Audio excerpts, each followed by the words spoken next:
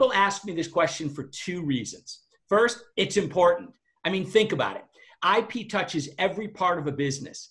IP risks and IP opportunities are everywhere.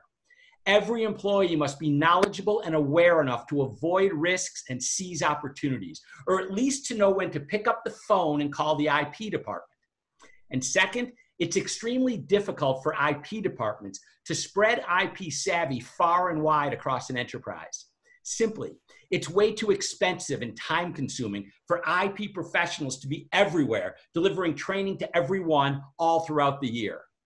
Sure, they can cram people into a room or on Zoom and do a 2-hour training session once a year. But here's a hard and undeniable fact of life.